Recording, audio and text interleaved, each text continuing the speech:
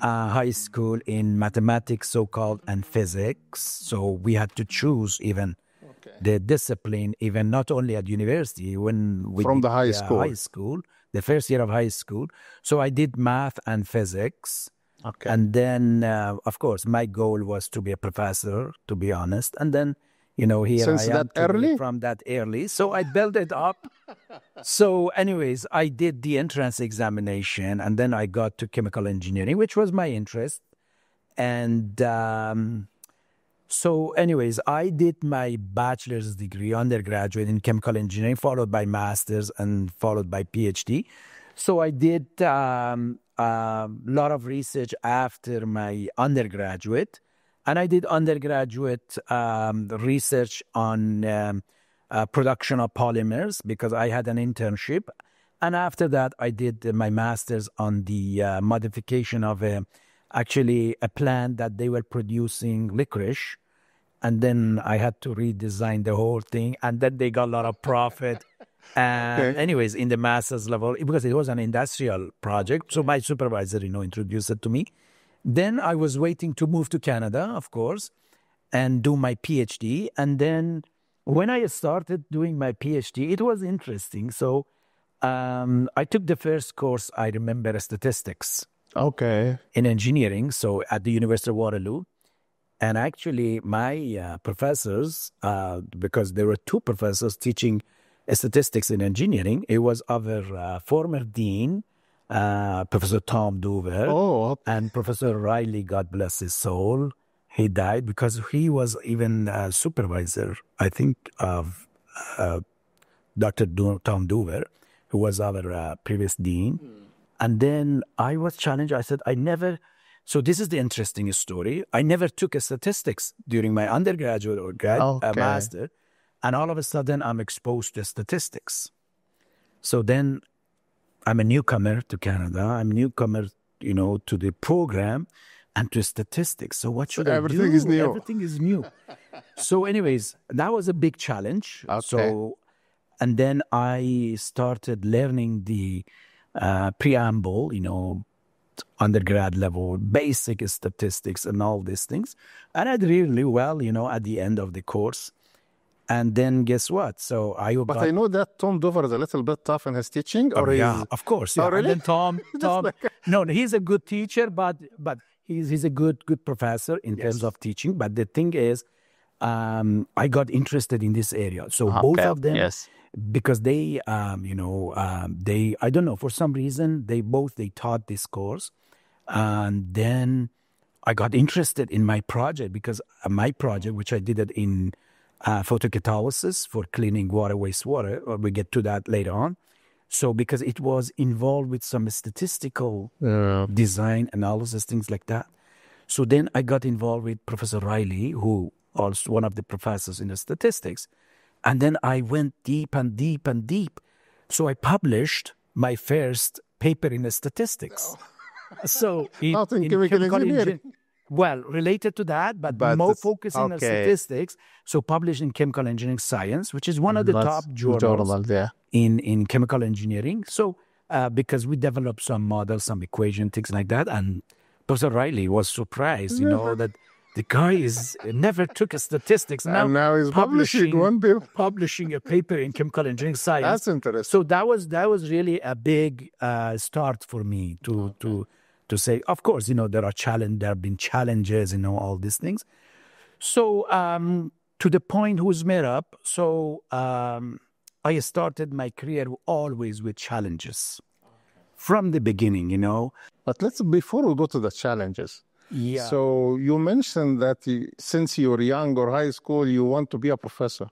When did you realize that, and when that point came out? Because I was always passionate about teaching. So my goal, passionate about teaching and research. So when I did some research, in this area about the job market and things like that, about the future, I thought maybe being a professor can fulfill my desire or, my ambitions to go through this route. And of course, it was not easy to get to that route, but it started all with challenges, right?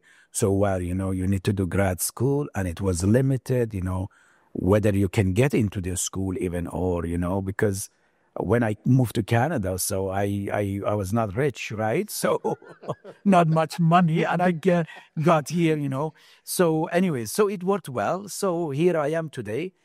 And yeah, I will maybe, Yeah, then let's go back. So yeah, let's when go that back. came Yes. to your mind that okay, I want to be a professor. So first, when you spoke with your parents, your dad and your mom, how did you tell them, and what was the response? And Yeah, well, they were always supportive of this, okay, to be, because that, it's a challenge. yeah, It's a long journey to be. yeah. But, unfortunately, my parents did not have higher education, Okay. in universal level, because they are coming from very old generation. But always, especially, both of my parents, they were supportive, that, whatever you want to do, especially my dad was telling me always, your goal should be higher than what you want to achieve. Okay. Set your goal Okay. always higher, because you never get to the top, but at least you get to 90%, So, and today, even I tell my students, whether I, come to me for advice, I tell them, set your goal as high as possible to reach to at least 90% of that 80%, because it's impossible. The 100% goal is always ideal.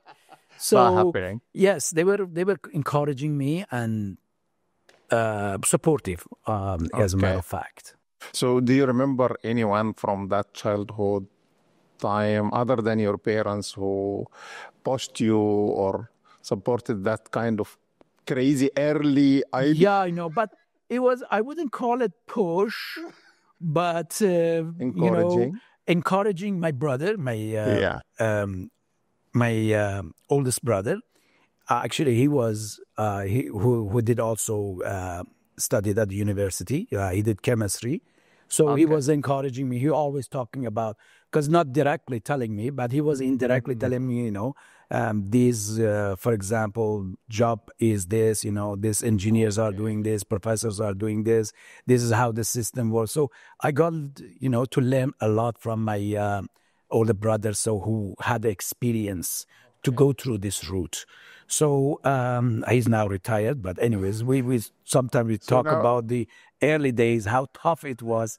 But so I would yes, assume now he was the one that inspired you to join chemical engineering, or actually, yes, he was one of the factors. okay. But I always wanted a discipline to enter that I can, I can be involved with other disciplines. As you know, chemical engineers, so we have a lot of overlaps even with civil engineers, in environmental aspects, with mechanical engineering, with some other disciplines. So there are a lot of overlaps. So that's why one of the factors also I got to this. Okay, I think that he was happy that Yeah, of you course. went. Yeah. Yeah. Anyways, so So this is the path I took. so you finished your high school and you joined the university for the chemical engineering. Yes. I think during our undergrad, I always say this is the best time ever in our life during our undergraduate. Well, actually, I enjoyed being undergrad student, and I have a lot of stories to tell you in undergraduate. We can make another episode for that Yes, specifically. yeah. So I can start with an example, but I enjoy undergrad because I really was, I was the top of the class first of all, in my undergrad. And actually I one of my professors who taught me energy and material balance, who I got straightforward, 100% on my all exams. So I got 100%.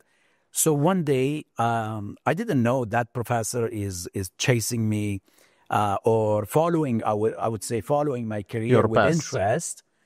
And then I was sitting in my office here at TMU, before Ryerson. Okay. And was, I don't know, 10, 15 years ago, maybe more. I don't remember the year, but about 10, 15 years ago. And then someone is knocking my door. And I looked at my professor. Never, his face didn't change that much. He said, wow.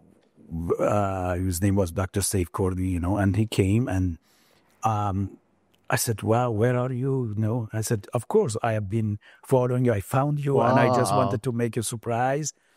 And What a he came moment. with another friend, and yes, and he taught me so material energy balance, unit operation, and a few other courses. But he said, yeah. I said, how? He said, you are the only one who got 100% in my courses in my lifetime. Oh, really? And I always tell everybody. And then I wanted to surprise him. I don't know how. I didn't know. And I took a exam paper. Old days, it was not computer to type it with computer. All professors, they were writing the exams on with hand. So I took a paper with his handwriting. I said, can you see this? I said, this is the exam for, I don't know, 30 years ago, or at the time, like 20 years ago. I don't remember exactly. Yeah. And he was surprised. How come you still kept have it? this exam? I said, believe it or not, it was for another course. And I said, because I've been, following you as well. He's retired right now, but he lives in Toronto right now. And these are some of the examples with interest, which I did my undergraduate. And some professors, they were nice. They were following my career with interest, as a matter of fact. So I have few other examples similar to this. So because I did really, my old generation that we did undergraduate, we did not have exposure, as you know, to computer. The life was not like luxury like today. There was no computer to begin with. Forget about AI. Really? No computer, no internet? It was computer, not for assignment. Yeah. Definitely no. We had computer. We had to make an appointment, limitation of 2 hours per week to go to the computer and then do some programming and things like that. Other than that, we didn't have the luxury. Well, in my undergraduate. In my graduate, we started working, writing the thesis with computer and Word. Things like, not Word, I don't remember the name of the program, but anyways, it was a text editing something. And then similar to Word. DOS, yeah. And then actually we did it by hand. Okay. So problem, for example, in distillation, that we solve it by Excel these days and very quickly. So it took us to do all these calculations one by one, 50 pages for one problem. So it was completely different than today. Yeah. So it was more challenging. But that's what was training your brain more than nowadays. Of course, yeah. And I'm happy that we did it. But and we used to solve every single problem in the textbook. And I have the solution from my old days. And these days, any book comes with the solution manual. And when you compare it, everything is perfect, actually, So So that was the undergraduate. So I did my undergraduate really with interest. Okay. And I learned a lot during my undergraduate about chemical engineering, how it works. That's why I got really interested to continue. So the more you learn, the more you like to continue.